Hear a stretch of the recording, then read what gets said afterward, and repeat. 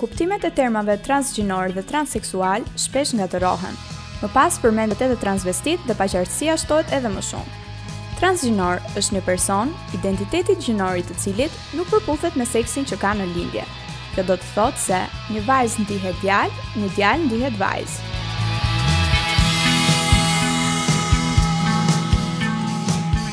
Transseksual është po ashtu një person, identiteti gjinorit të cilit nuk përputhet me seksin që ka.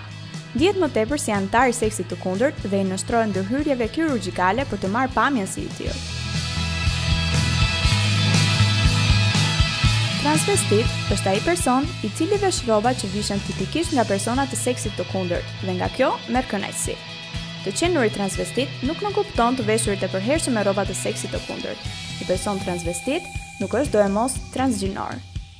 Në përfundim të shpjegimeve tona, urojmë të jeni më të qartë.